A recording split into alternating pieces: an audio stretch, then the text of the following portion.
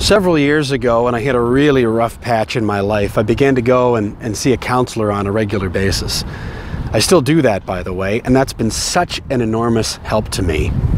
And one thing in particular in the early days of that really stuck with me, made a big impact, and I still think about it in little bits and pieces every single day. I thought I'd share it with you. Here's what it was. In one of the initial sessions when I was talking with her, she said, "May I make an observation?" I said, "Of course." She said, "Kevin, I noticed that when you're talking about yourself and your experience, that you're using the word should a lot. And not in a sense that makes me concerned about procrastination, putting things off, or not taking care of your responsibilities, but in a way that sounds really judgmental and self-critical."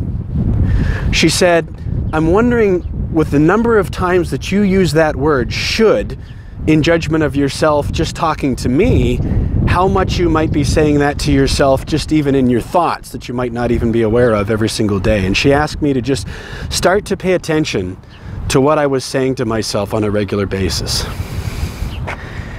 That was transformative for me. I can see now that I needed somebody else to be able to shine a light on that idea.